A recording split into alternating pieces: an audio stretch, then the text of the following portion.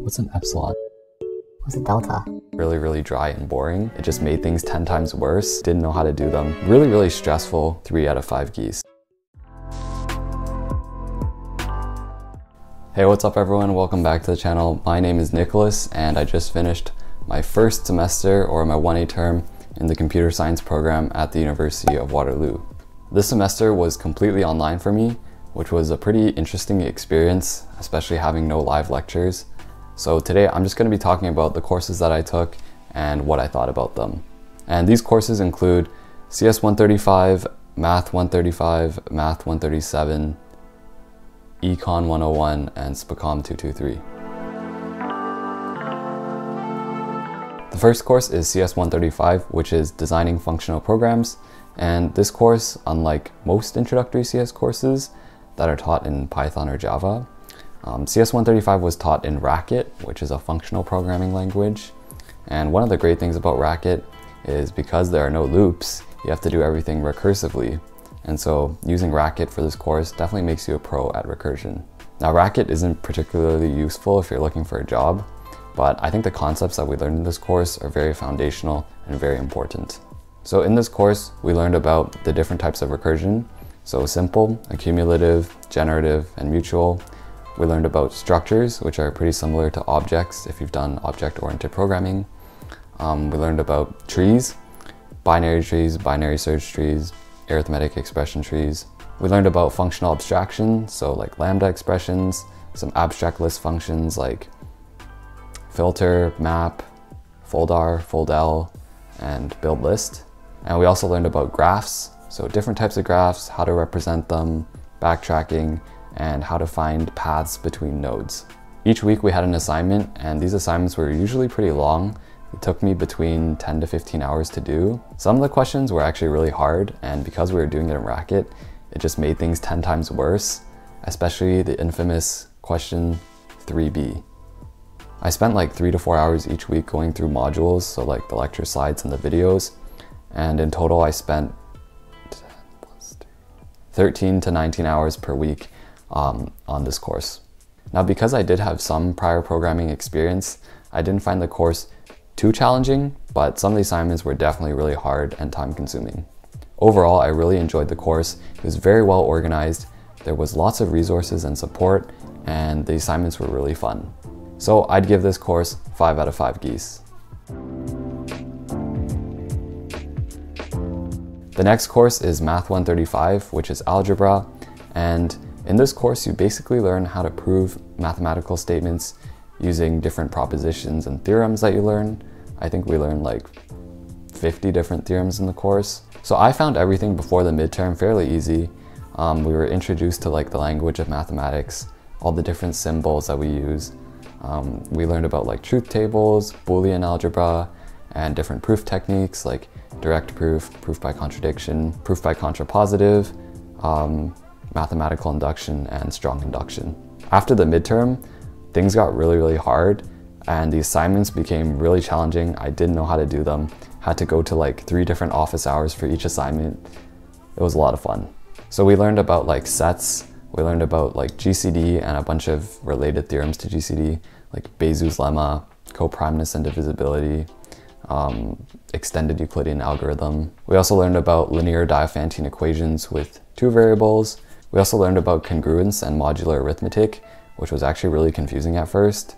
And we learned about like related theorems like Fermat's little theorem, Chinese remainder theorem, and splitting modulus theorem. We also scratched the surface of cryptography, specifically the RSA public key encryption scheme, because that was related to the congruence and modular arithmetic stuff we were doing. And then we also learned about complex numbers and polynomials with a bunch of related theorems like the fundamental theorem of algebra, conjugate roots theorem, rational roots theorem, things like that.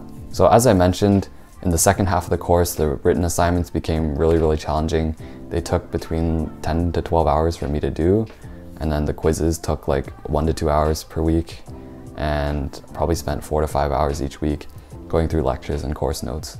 So in total, I spent between 15 to 19 hours each week on this course. Just like CS 135, I really enjoyed this course as well. It was also very well organized. There was lots of support, lots of resources. There was office hours like every day, and the assignments were very challenging, but definitely doable. So I'd also give this course 5 out of 5 geese. Next, Math 137, which is Calculus 1. This course was not my favorite. Everything before the midterm was really challenging, really confusing for me, and I did really poorly on the first few assignments and quizzes, and also the midterm. So we learned about sequences and convergence, so like the epsilon n proofs for limits of sequences, and epsilon delta proofs for limits of functions. I remember when we were first learning about like epsilon delta proofs, I was like, what's an epsilon? What's a delta? And then some of the other things we learned about include like squeeze theorem, monotone convergence theorem, sequential characterization theorem, intermediate value theorem, and like continuity. Oh, and the bisection method. So the first half of the course was really confusing, really challenging, but then after the midterm, I found everything to be pretty easy, mostly because like most of the second half of the course was just like high school material. So things like derivatives, local and global extrema, inflection points, concavity, increasing, decreasing, curve sketching, and also like linear approximation, implicit and logarithmic differentiation, the mean value theorem, and L'Hopital's rule. And at the end of the course, we learned about Taylor polynomials and Taylor's theorem.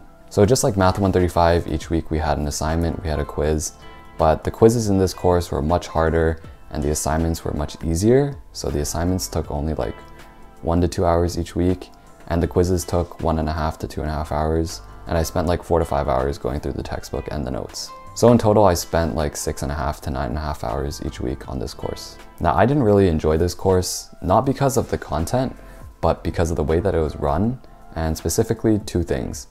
So first, I wasn't a fan of the video lectures that we were given. So these video lectures that we were provided were a few years old, and they were pretty much an audiobook of the textbook. So I didn't find them that useful, and instead I just read the textbook. Near the end of the course, I found one of the instructors posted their notes each week. So I read those notes instead, and those were great, so shout out to that instructor. Now the second thing that I didn't really like about the course was the quizzes, and there are 2 things about the quizzes I didn't like.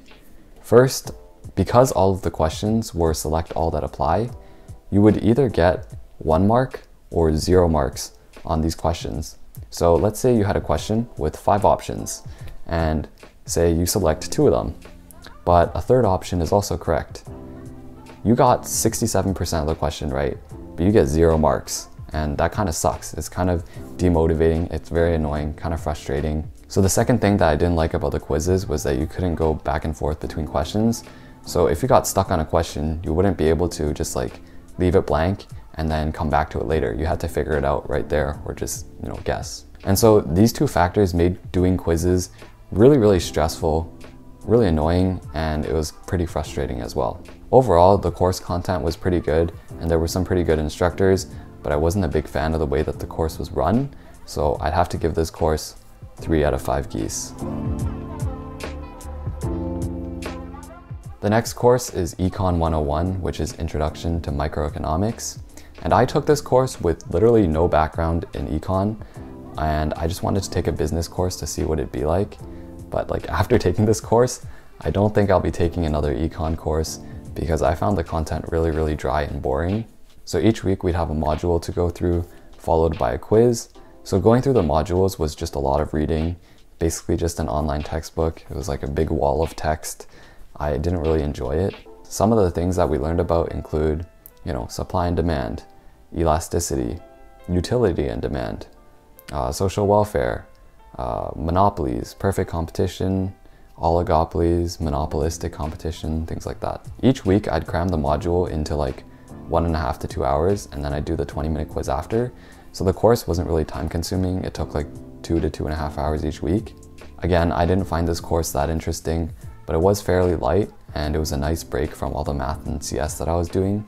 So I'd give this course 3.5 out of 5 geese.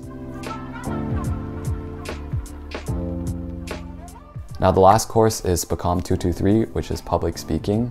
Now this was pretty interesting to take online because we weren't exactly, public speaking in front of a live audience. We would just film ourselves talking in front of a camera and then submit it. So I guess like the public speaking aspect of the course was kind of missing just because it was online. Some of the things that we learned about in this course include rhetorical situation, audience analysis, persuasion and refutation.